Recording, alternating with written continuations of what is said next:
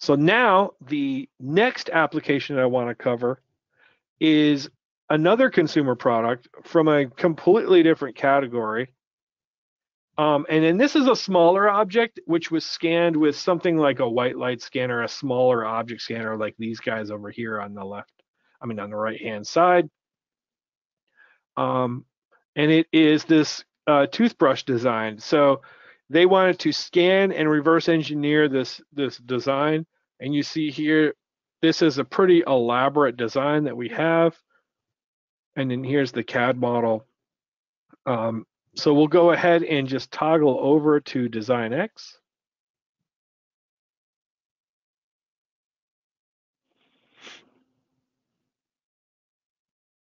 So there is our completed model. Just kind of zoom in.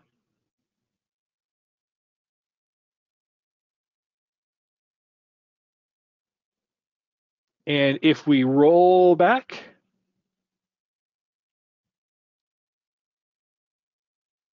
just roll back to the beginning, give it a second, and we'll turn on the mesh.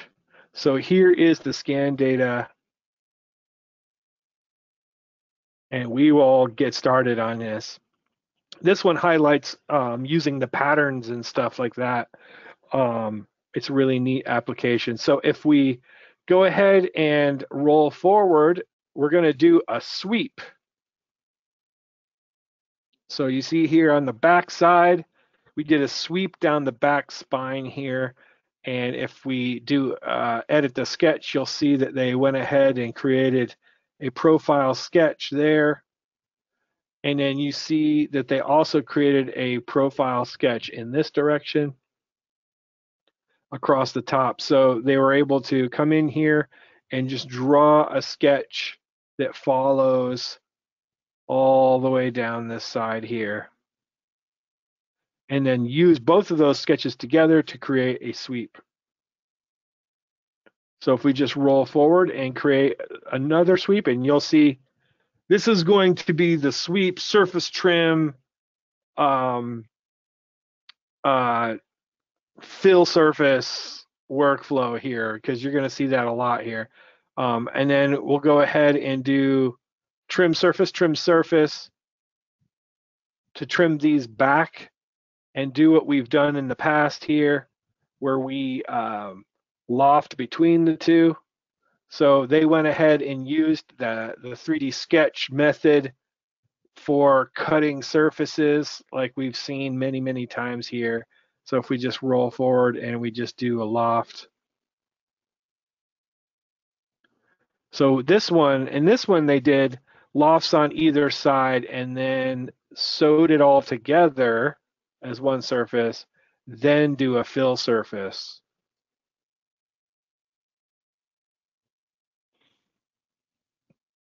Now, I imagine the reason why that they did that is because this is a 3-segment loft to a 1-segment. On occasion, when you do that, these 3 segments will kind of unevenly map to the other side and create like a messy loft that isn't nice and smooth. So that's the reasoning behind here, is they went ahead and lofted from here to there. And then did a fill surface in the middle, which essentially accomplishes the same thing in the end, and then creates a cleaner surface loft. So now, as we move forward here, looks like they switched to the other side, and we're going to go ahead and create that sweep on the opposite side here. And now we're also going to go ahead and create this on the side. So we did the top. Now it looks like they're going to come in and work on the side here and create a extend. And then we're going to go ahead and loft, create a surface loft on the side there. Extend it and trim these together. So, well, actually they trimmed those back just like we did before, and then do a loft from one to the other.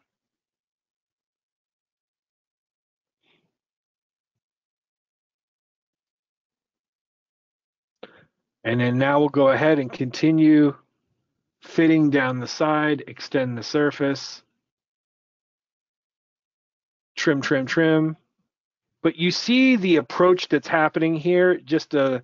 As you look at a part, an elaborate surface model part, and consider how to model it and break it down into its separate components, what they've done is they've worked on the back side, the top side. Now they're working on the left side, and they're basically roughing in all of the surface patches, stitching them together. And then you see here, wrap around the end, and then trim everything back and loft it together and sew it. So there we go. Now let's see where they go next.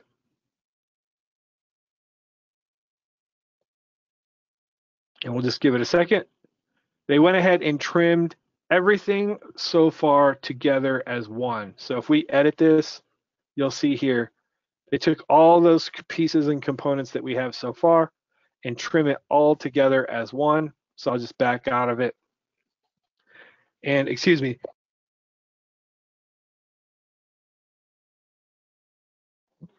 So now, let me just roll around. And you see that they got the side and the back, but there's some areas here that we haven't accounted for quite yet. So we'll go ahead and see which one they start on.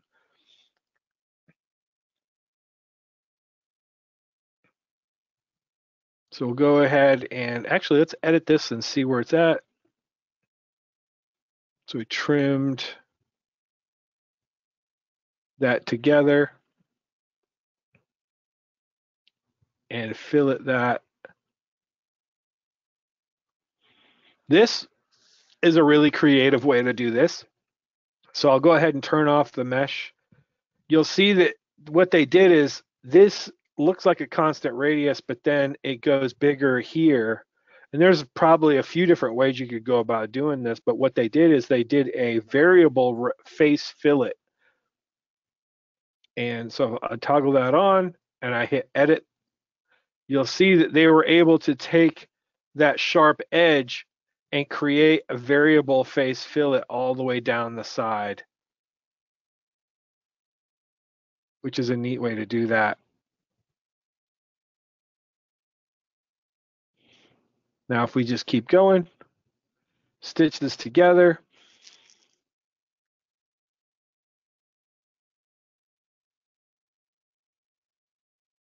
Just give it a second here. And we created a fillet. We created an offset surface. Let's go ahead and go to a mesh fit. So they went ahead and created a mesh fit for this. We'll go ahead and turn that off just so you can see here. They created a mesh fit surface for that, which you could have done it with a loft. There's a whole host of ways you could do that. And then trim that together. And you'll notice at the moment they are focused on one side of it, focusing on one side and working with it. And you'll see here, we trim that together and fillet this right here.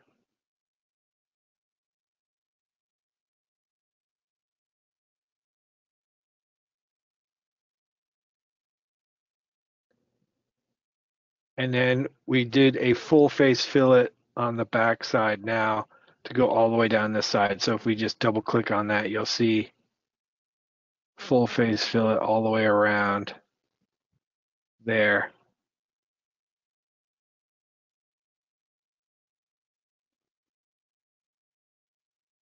Go ahead and sew that trim extend together.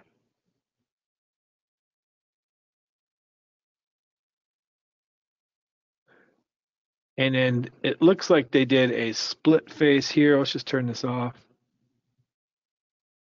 Deleted that, and they're going to come in and do a lofted surface between this. So the idea here is it really didn't fit into the category of a nice constant radius fillet. So what they did is they went ahead and trimmed it back uneven on each side and did lofted surfaces between it to account for that, because it's really not a constant radius there. And then go ahead and do a fill surface there.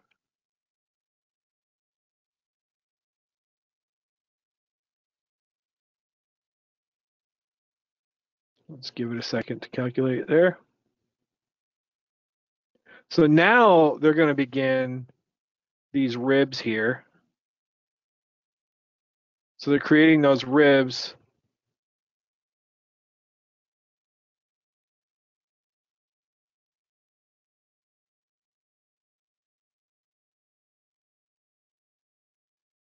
On the scan data and patterning them. So we'll just, and then they're going to create them from the other direction too. And then trim everything together. So you see here what we were able to do is, one thing that they did is they did a offset surface of 0, because an offset 0 surface will kind of just copy a surface. And then they used that for the side, and then they did the top surfaces offset up to trim this all together. So I like the way they did that. That's really cool. And then they go ahead and we're just going to trim. Now you see that we've trimmed that in with the rest here.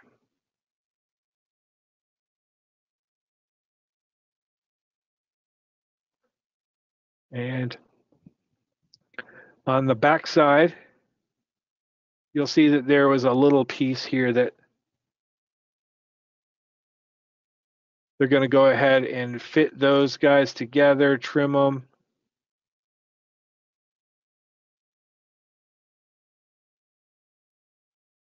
Fit the top surfaces.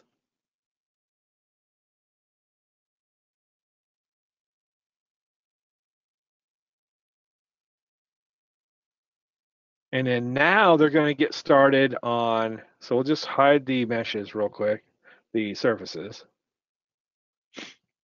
They're going to get started on this, which this probably took the longest, is designing all these ribs that aren't an even, consistent pattern.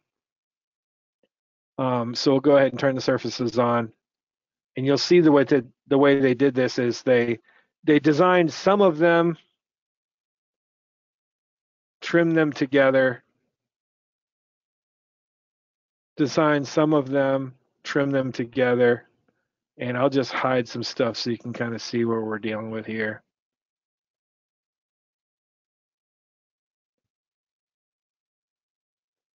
What they're doing here is sweeping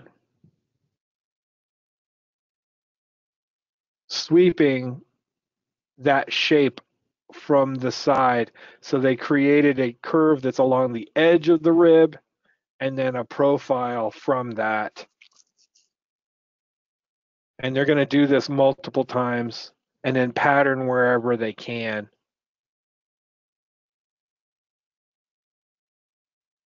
So you see now they're working their way down here.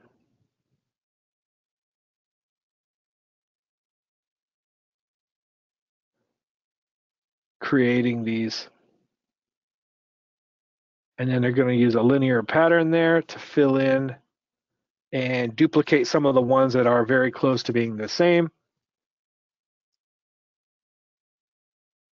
So they'll do that again here, where they're going to sweep linear pattern, and just go down all the way down this to create all these ribs. This had to have taken a bit to do, because these are so organic and they're different.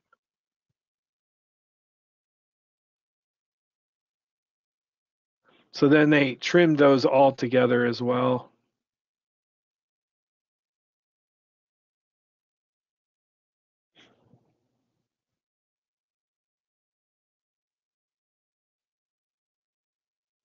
And I'll just skip forward to these because this had to have taken them a while to create. Just for this rib, when you grab your toothbrush, you're going to think about how long it took to create the geometry this time, right? Or maybe you won't. Maybe you won't think about it. Maybe you'll just brush your teeth and not care.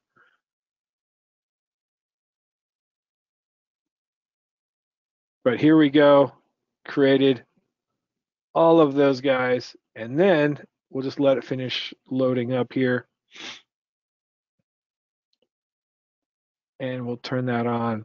So now they went ahead and trimmed it all together and put fillets on it. Roll forward. That's a beautiful piece of sorting through and creating that. It must have been a lot of fun modeling all that.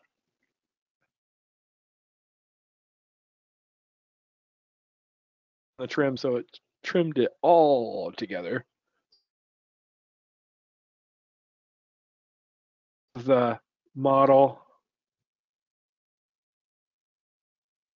and we'll roll forward to the big payoff here where we're going to mirror it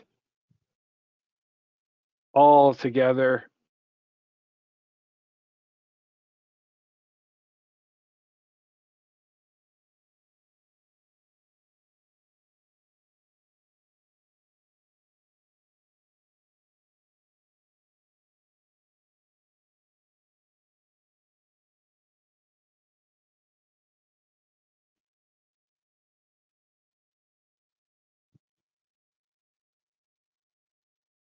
And that was,